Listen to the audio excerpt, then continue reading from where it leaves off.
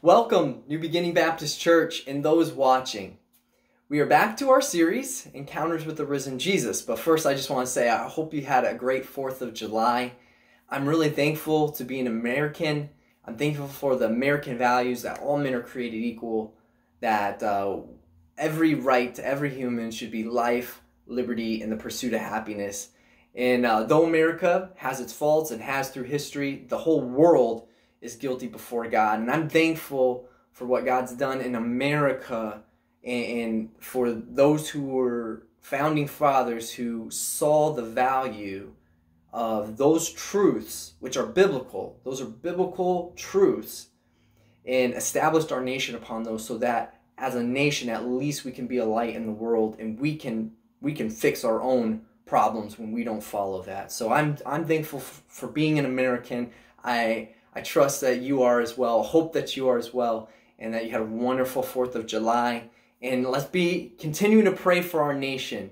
That we have wisdom, we see things biblically, and that we are doing our part. And that's what today's message is about. It's about Jesus' great commission to us as Christians in the church. And so we're talking about the solution today, so this is pretty big stuff. The last encounter we spoke about when we were back in the series was Jesus' appearance in Galilee to over 500 brethren at once. Today, we'll be looking at Jesus' appearance on a mountain in Galilee where Jesus preached what is commonly called the Great Commission. Now, it is very possible that the appearance to the over 500 brethren at once, and this appearance that we're looking at today, recorded in Matthew 28, 16 through 20, are actually one and the same. So Matthew might actually, even though he didn't really talk about the numbers, he just mentioned the 11 disciples, this actually might be what Jesus preached to all of them. This might be where it happened, on this mountain. So regardless, this appearance with the Great Commission did occur in Galilee. And like I said, it's extremely important for us as Christians in the church to understand it and to obey it, especially for the sake of our world and our nation. So let's get right to the text.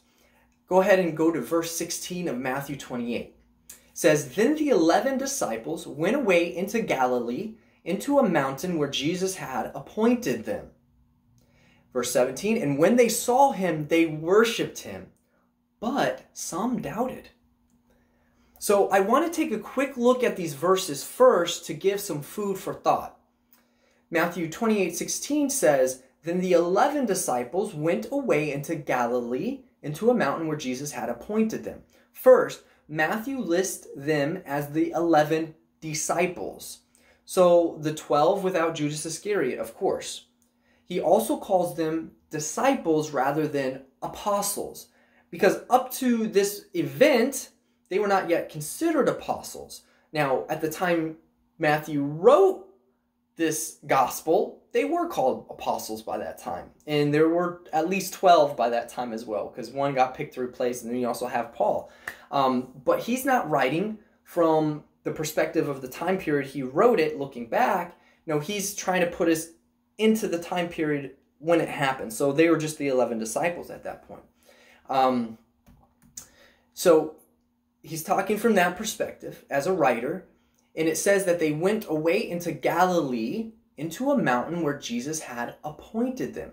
So not only is this in Galilee, where he met the 7 who were fishing, where he visited those who were over the 500 at one time, that's where the time period would fit, but not just in Galilee, but actually in a specific mountain in Galilee. And not just a mountain in Galilee, a mountain that Jesus had appointed the disciples to meet him in. So if this is where the 500 were, then this would be a correction to what I said about the appearance of the 500 prior. The disciples would be expecting Jesus to come. I'd mentioned that maybe they gathered the 500 together to tell them how they had seen the risen Jesus, and Jesus actually showed up. Well, if this was where it happened, then they would have actually been telling people, hey, gather here together, we've seen the risen Jesus, and he's coming at this time, at this place, so gather together. And that makes a lot of sense. It's very likely that he set up this appointment when he was with the 7 disciples at the Sea of Galilee. Remember, he told Peter, feed my sheep, right? And he would have told these other disciples, hey, I don't have a life of just fishing for you, fishing for fish. Remember what I called you to be, fishers of men. And I also want you, we already have some disciples, and I want you to feed them. I want you to lead them. So it would make sense. Jesus gives them this assignment, come gather these disciples in Galilee, throughout Galilee that I've healed, that I've taught, that are already following me, that don't know I've risen. Go gather them so that I can meet them in this mountain. It would just make sense. It pieces together really well. So anyhow, we don't know for sure again, but I also have another clue that I can see in this passage. So let's look at that. It says the next verse, it does give us a good reason to believe that there are more who had that were at that meeting who had not yet seen Jesus risen from the dead. Verse 17, it says, and when they saw him, they worshipped him. That makes perfect sense if it was just the 11 also. I mean, but it doesn't stop there. It says, but some doubted. That some doubted really, to me, is kind of a clue. I can't really imagine that any of the 11 disciples or any of the other disciples who had already encountered the risen Jesus at this point would have any doubts. It just doesn't make any sense for them to have any doubts at this point. So it seems natural that, there's people here who hadn't yet seen Jesus risen from the dead. Like, this is the first time, right? And they're in a big crowd, so, they're really trying to say, hey, is this legitimate here? So they have some doubts. Now, Matthew just tells us Jesus teaching the Great Commission. However, if this group was the group of over 500 at once, I imagine that Jesus took time to show them how his coming and death and resurrection were actually fulfillment of the scriptures. Remember, that's what he did with the 2 on the road to Emmaus, as well as the 11 disciples or the 10 disciples without Thomas in that room where they were waiting. And if they had doubts, he would probably do that.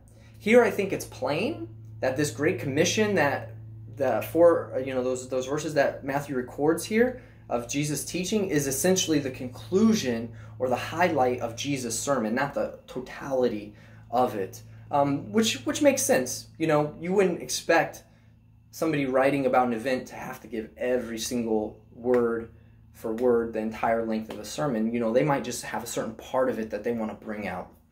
It's also interesting to me how they would have worshipped Jesus. I mean, think about it, right? What did they do to worship Jesus? Was there a song that they could sing?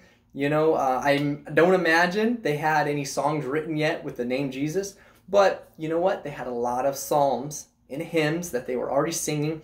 There were messianic psalms, messianic hymns, singing about the Savior, and that's who Jesus is. So I imagine they sing those songs toward him, believing that he is indeed the one who is the Lamb of God who was slain for our sins and then rose from the dead, who's going to come back and set up his kingdom one day, So, and at this point, they don't know. Maybe he's going to set up his kingdom soon, They haven't heard him say that he's not going to do that. So, one more thought.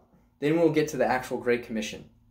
In my mind, for years, without doing it on purpose, just not noticing or paying attention, I've kind of seen this giving of the Great Commission in Matthew 28 as the same in Mark 16 and as the same in Acts chapter 1. Like there was only one time that Jesus gave the Great Commission and they must all be the same. Like they're parallel passages with just the writers mentioning different parts of it. But for sure, that can't be the case. This appearance with the Great Commission here in Matthew 28 cannot possibly be the same one that we read about in Acts chapter 1.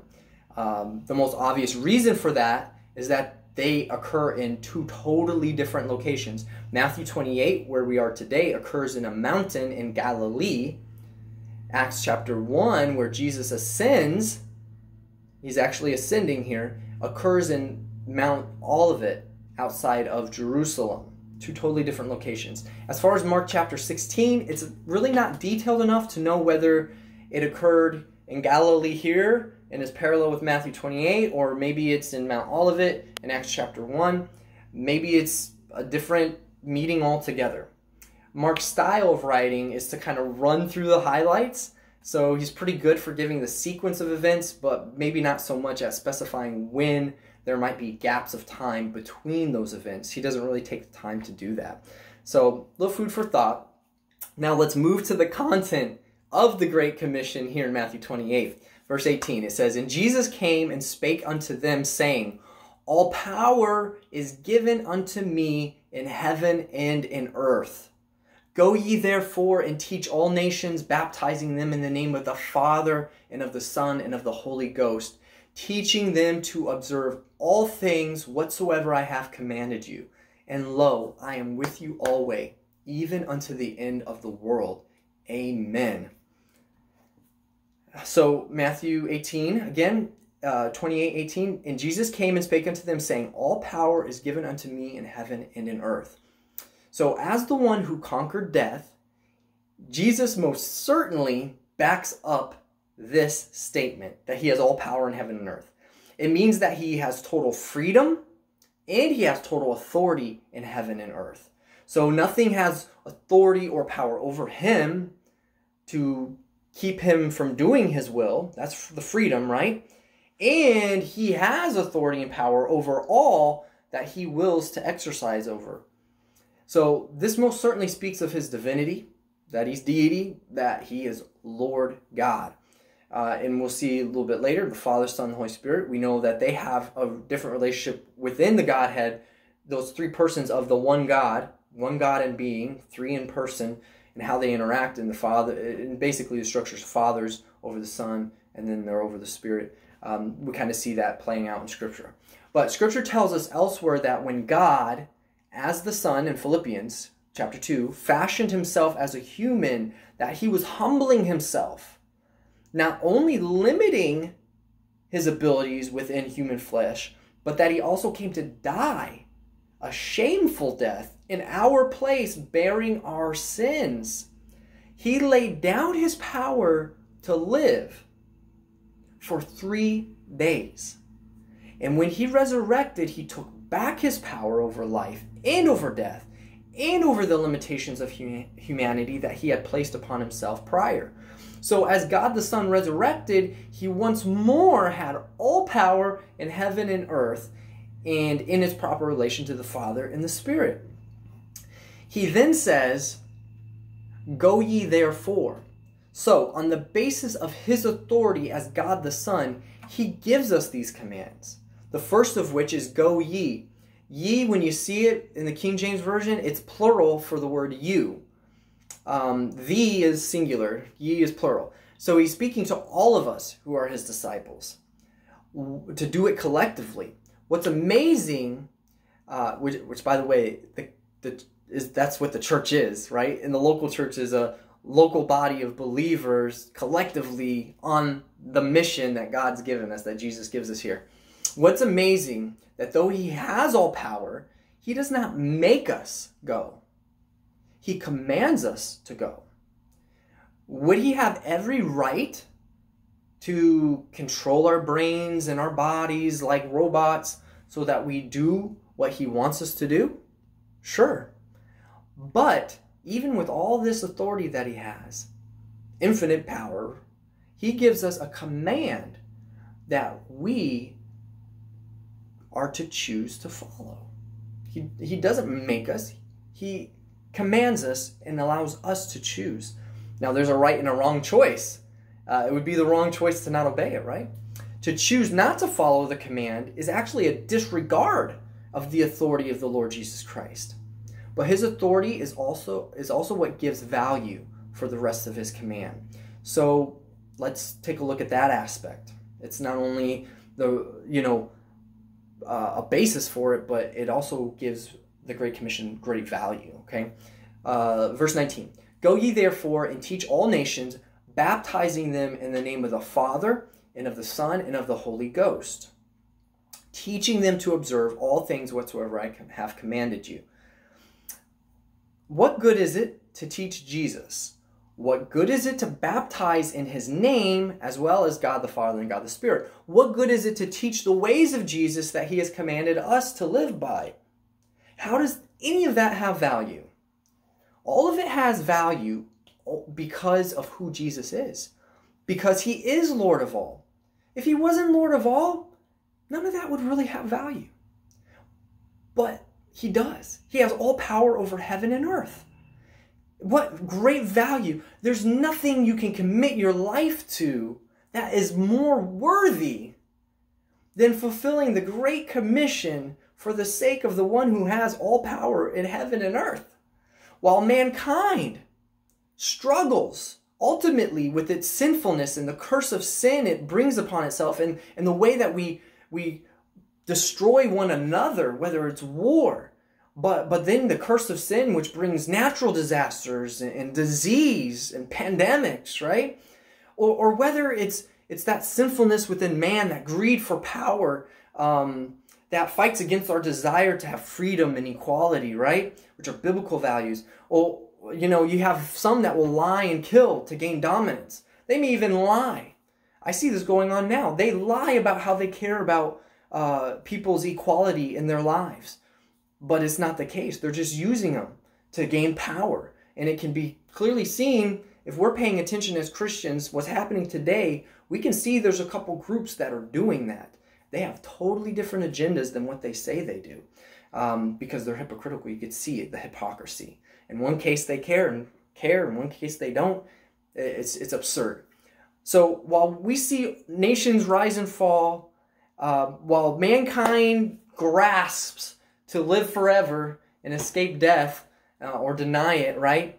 While all that's happening, Jesus, and Jesus alone, is the only man in all past, present, and future who has put under his feet all sin and all evil and all the curse of sin, and has overcome death and hell, and has secured victory in eternal life through his righteousness.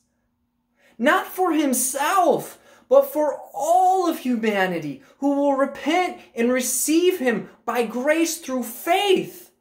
This is the greatest commission, my friends, because there is nothing else that pales in comparison to the greatness of the one who gave the commission, or the one who is the object of the commission, Jesus Christ the Lord, the Son of God, God who became flesh to save us from ourselves and from our sin, and to reconcile us to God, and to give us eternal life, and to one day set up a kingdom that's going to be just. It's going to have equality for all. It's going to do right. It's going to be full of righteousness. There will be no sin, no curse. I mean, it's going to be amazing. Jesus is the answer to all of it. When we are intentional lights for Jesus, when we teach who Jesus is and what he's done, that's the good news of Jesus. That's the gospel. When we help people to commit to follow Jesus by baptizing them, adding them to the church, which is God's community, listen, that's God's organization. That's God's movement. That's where we should invest in. If the church of God is not right with God, there's no hope for this world. Time's up. But when the church of God is humble and seeks his face and turns from their wicked ways and calls out to heaven in prayer, look, that's when God brings healing. That's when God works. That's when God moves. That's where we should commit to. That's where we should put our faith into Christ, who's the head of the church. And we should be leading the church to do what's right in the world and to fulfill this great commission. So it says, when the church obeys and the disciples of Jesus help each other to be and to live the way Jesus commands us to be and to live, then we will see God bring life. Life that is spiritually rich and meaningful. Life that is eternal. Life that can't be taken away, even at the hands of unjust men. Then we will see true freedom and equality grow. and become a reality in our society. Then we will see families the way God intended them to be, strong, and proper, where there's a man and a woman who are husband and wife, a father and mother to children who they raise in the nurture and admonition of the Lord, rather than being raised by the lust and the lies of the world. This is no small task. In reality, it's the biggest task mankind could ever undertake. This is no easy task either. Rather, it is the most difficult task of all that's ever been asked of any human being or group of human beings. One that we don't have the ability in and of ourselves to accomplish. But the one who has all power in heaven and earth, who commands this, gives us a promise to those who go to obey it. And here's the promise. Here's what makes it worthwhile to do. Lo, I am with you always, even unto the end of the world. Amen? Amen. Because Jesus is with us, because he has all power, because he is worthy, my friends, we are to go. We are to teach the gospel, and we are to grow the church, and we are to be the church, and we are to live like the church should live, and teach others how to follow the truths of God's word as well. Look, there's no limitation of time or space in which Jesus will not be with you. He will be with you always. That Greek word, that phrase, unto the end of the world, can also be translated unto the end of the age. One and the same. It's eternal and it's infinite. Throughout the world, throughout time, he will be with us. That's the promise he has when we obey the Great Commission. So let us go and teach the gospel. Let us baptize. Let us disciple, knowing that Jesus and his power go with us through the Holy Spirit. And let us know that this is what the world needs. Let's not be entangled with the corruption and the movements in this world so often that present themselves as one thing, but they're completely not. Let's commit ourselves to God's mission. Commit ourselves to God's community, the church, as they obey him. Let's commit to his movement. Let's commit to his great commission for yourself, for your family, for your neighborhood, for your city, for your state, for your nation, for your world. God bless you, my brothers and sisters. May God's grace and peace be with you as we serve the Lord Jesus Christ together.